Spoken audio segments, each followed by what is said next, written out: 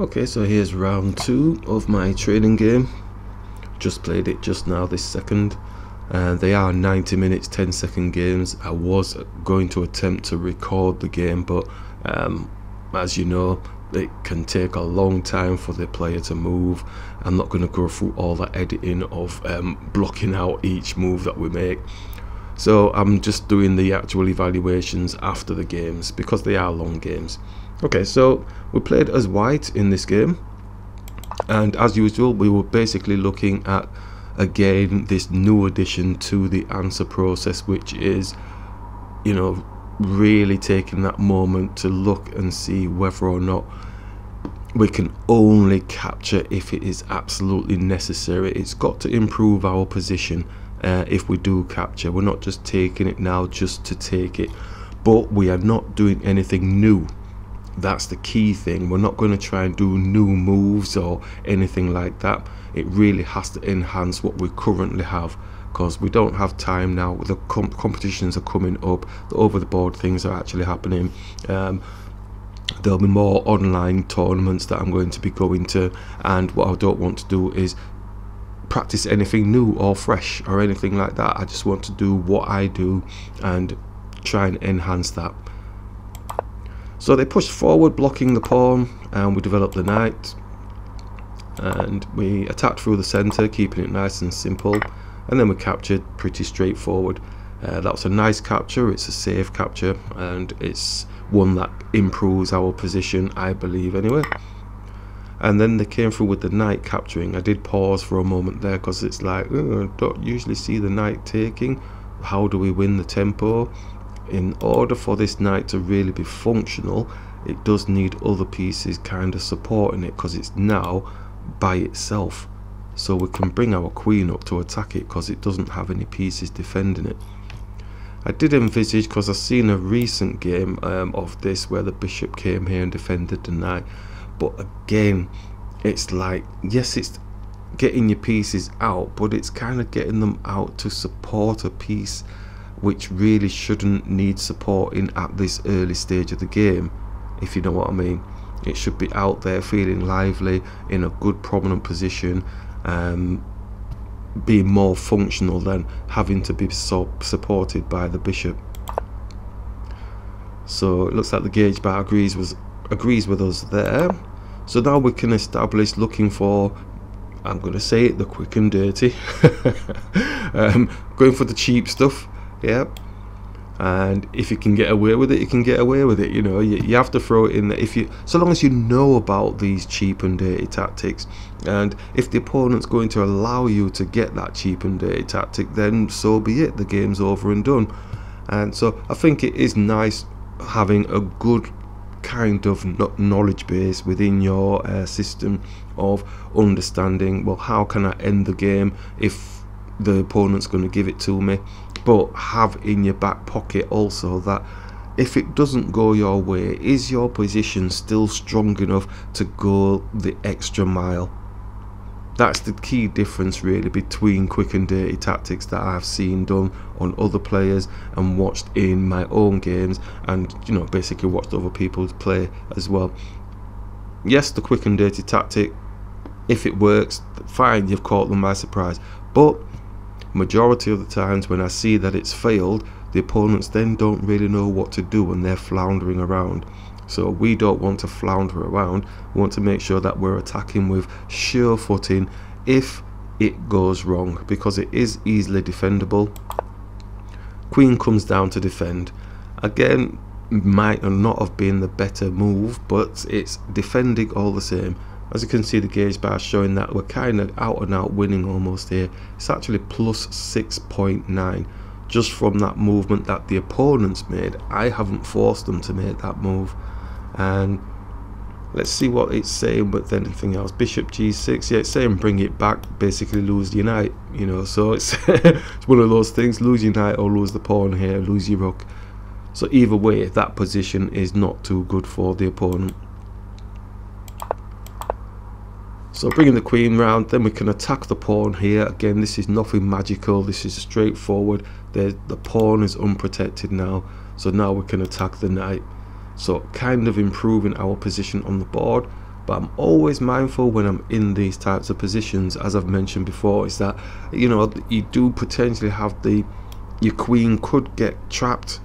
Yes, it's taken a pawn off the board and it looks like it's going to actually get the rook, but the queen can come back and defend. You know, it can come here. What do you do from there? It always stems back to that main issue that I said at the beginning, is if you're going to do quick and dirty type tactics, you really have to build on that, so that if it doesn't work, what's next? Is your position going to improve all the time on the board, or are you going to definitely be safe throughout the process? So they brought the queen back, so it's now plus 10.8 from that particular move. I'm not saying I'm doing the moves right or not. And we bring the bishop through now, because it's got like an x-ray through to the king. It's pinning the annoying pin. It's pinning the queen through to the king. Again, nothing magical. The opponent is giving us these positions, but it's been able to spot these positions. But in my head, I'm still saying to myself, I don't know, it's winning. I know it's putting pressure on the queen, because at the end of the day, I'm not actually pressuring his king area, so he's still going to have pieces on the board. How am I going to get his king squished? So he brings the bishop back, defending. Like I said, it's never set in stone. You know, yes, he may lose his queen, but then I might lose my queen as well. And is this going to improve my position on the board? So we take his queen, quick sharpest off the board. Then the bishop takes, and then we can bring our king to safety, also putting a check on the king.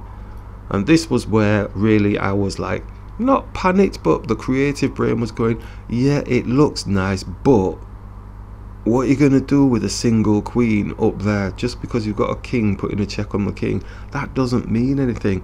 It can take here, but that's about it, I suppose, because the king has to come back. And I suppose then the king has to go back a little bit more. Maybe we can take this pawn here. So it's slowly trying to logicalize the position. But whilst I was there, I was thinking, yeah, that don't feel too good, dude. Yes, I'm bouncing, taking a few pawns. I do not want to get my queen trapped. That's all I'm thinking. So the king moves, kind of forced because of the check position. So then we take the pawn with a check again on the king. Bishop comes and blocks. I didn't picture the bishop coming and blocking at that stage. I was really wanting to get this, but his knight was blocking here. Had the option basically of coming backwards, or maybe taking the pawn off here, trying to get some activity going here. Maybe the bishop coming, putting a check on. And oh, again, I was thinking his king is airy. Maybe I get castled and then put some pressure on his king. But a lot of thoughts were going on. So we brought the bishop through attacking, so potentially hoping they do this, so that we're trying to open up space in front of his king, because nothing was clear. There was no clear checkmate from this. I needed to get more pieces into the game. I needed to potentially get my rooks facing off his king. I needed to get this knight out into the game as well. The queen just cannot do it by itself. So they pushed down and we captured. They captured back. So because they're pressing onto us, now we're looking at having a bit of a 2-on-1 situation here, and maybe trying to put a bit of pressure on the king this way. And then he's opening up his rook space now. I'm thinking, oh, we're going to be in some serious trouble. He's going to be wanting to do this type of thing. Do we actually castle? Do we even think about taking this pawn? Not going to really win out too much, because the knight can just take back really, and the queen can't take back. So it's a 2-on-1, but he's got his king acting as another 2-on-1 support, so really it's not going to work. So we castled, looking to really lean on this rook because of the pin through to the king, but we're not going to rush anything because we're feeling the pressure coming towards our queen here. And at this stage it's like, well, okay, what do we do with the queen? Have I got it trapped? I'm just trying to give it a little bit of space to get to some type of safety. So I'm feeling half decently okay with this position. Still chomping at the bit to get this out. Really wanted to get the knight out as well, but probably saving that so that we can get this space here if we're allowed to. And then we saw this pawn move. I thought, oh, this might be the opportunity to actually throw it in. So we've now got the X-ray through. Obviously he can defend by dropping the pawns here, but I'm willing to get my knight across here, maybe get that off and try and manage around the center with the pieces that I've got. So he defends one, so we bring the knight across, and then he drops his next pawn. So now we can put a bit of a check on his king, trying to, I thought maybe if he does move away then we could take the bishop, but obviously I think they're probably going to go backwards. Could have even gone forward, one of those things, to keep defending the bishop. So they went backwards, so I give a little bit of a sigh, like, damn, making me work really hard here. Always conscious, don't want to get my king queen trapped. But now's probably the time to maybe start disheveling the knight. Let's get that out of the way, trading down as best possible. Any potential for attacking on this side here, or just getting the knight moved. Bringing this maybe to here, you know, to here, looking for a fork type thing. At this point, because I had so much time on my hands, I did think to myself, well, I don't really need to work so hard. And I think I probably would have got away with this rook move, putting 2-on-1 pressure onto this bishop. Because if this rook went to defend, then the bishop would be able to take, I'm assuming. So, and plus also this pawn can't actually take the knight because the rook has got the X-ray through to the king. So for that moment there, I think I let myself down in terms of overthinking, and I let the creative brain go a little bit crazy because I didn't need to move this knight. I could have just left it there, but instead I had these fancy thoughts of coming up here. So that was a small error on my part. Gauge bar showing it's plus 19.2, so I shouldn't really beat myself up at this moment in time. But it does drop to plus 10, so it drops 9 points from that. I didn't need to move that knight at all. So something to really remember, especially for the OTB games coming up. It's quite crucial actually, because I've had plenty of time. You know, you're talking like, what's that, it is 90 minutes and we've only broken 2 minutes there. So plenty of time, take my time, don't need to panic about that situation at all.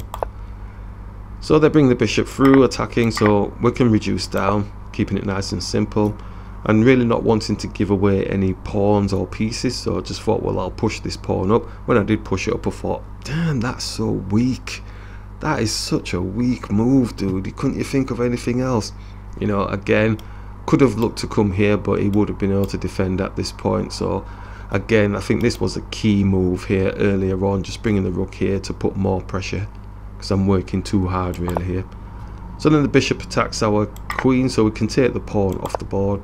And I did expect the rook to actually come here and to help support a potential attack coming towards here at some stage, getting rid of the knight with his knight off somehow, and then putting pressure onto our king.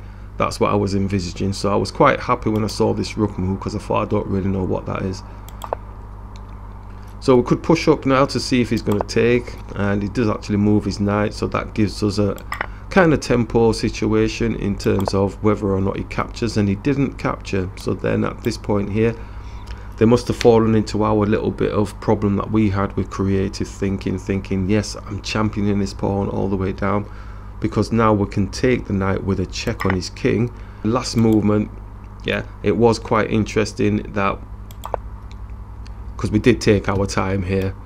We could have taken here, but we just said, nah, let's just go here. There's a nice little checkmate.